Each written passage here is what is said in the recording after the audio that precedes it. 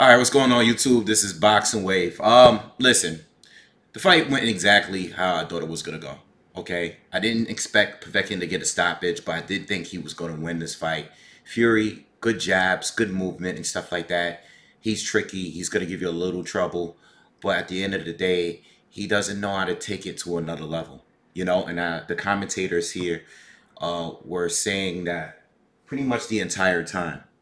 Um, he just doesn't know how to take it to the next level, and you're not going to win fights just shooting some jabs, landing a few jabs and stuff, and moving around all fight long and tying up. You're not going to do it. Um, where were the power shots? There was one point where when Povetkin started to slow down kind of early too, I thought that Fury was going to start throwing more right hands. And he started to, but then the momentum went right back to Povetkin. Povetkin was on and off. I mean, he's an older guy, so he has to fight at spurts. He's not going to come at you. This is not Povetkin against Carlos Takam, or Mike Perez. This is not. This is we're way past that time.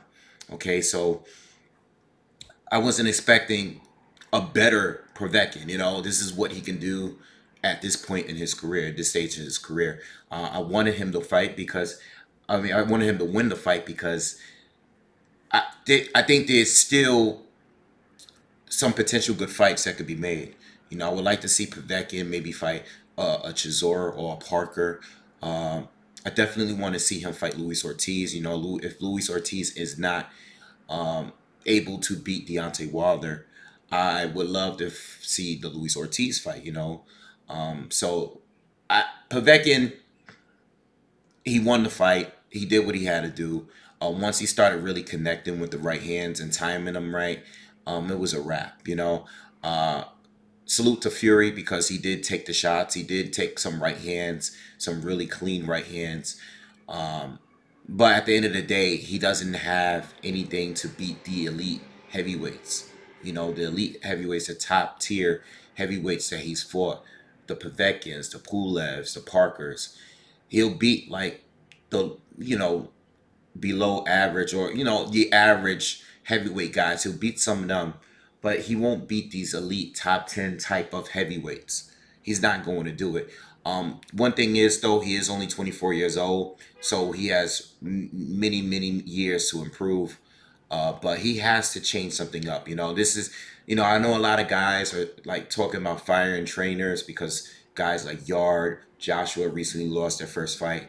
But Hughie is a guy that I feel that it's time to move on and go to a different trainer because he definitely has talent. He has good defense. He moves well. He has a good jab. And he throws a lot of jabs. But it's time for someone to teach him how to really start timing and connecting some bigger shots. Because just like Ward was saying in the commentary, this is a fight that he should win at this point of Povetkin's career. And I agree with him. Povetkin is still really good, really experienced. Fought so many good fighters, and he's just a better boxer. But at this age, when he's slowing down that early in the fight, Fury had the height, the reach, the movement. Which all of them do over Povetkin. Most of the time, Povetkin is fighting taller fighters like this, so he knows how to fight them. But Povetkin has lost a step. And I feel like if Fury was just able to, sit down more on some of his punches, time things right, get a little together, you have your opponent has to respect you.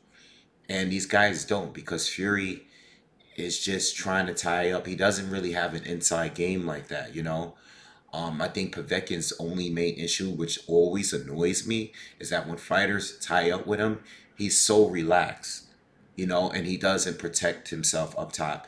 You can see when he's tying up with someone and he's separating himself, his guard is down, and he got caught by a few clean shots by Fury when they were, separating. And it kind of kept annoying me because those were actually some of the hardest shots that Fury landed in this fight. All right, so he's always been that way. He was like that with Klitschko, and that's why he lost that fight. Every time he would lean on Povetkin or tie up with Povetkin. Povetkin kind of just allow it, and he's just like, all right, you know, whatever. He's so real. He's like really, really relaxed. But I still want to see Povetkin get into a mix with some of those guys I just named. And Fury, I think it maybe it's time for him to change camps and move on or something. He needs some kind of change. All right. But as you can see, the Luke Campbell Lomachenko fight is about to begin. So I will do a post-fight review after that fight is over. But called him, man. It was a simple fight to call. Fury needs to switch it up some way because he needs to. He's way too young, and he's at the age now where he can change and learn some new tricks. Cause something needs to change. Something needs to change, man. I mean, he's just giving fights away at this point, you know. All right, so let me know what you guys think. Make sure you like the video. Make sure you drop your comments. Make sure you subscribe to the channel, and I'll see you after this fight is over.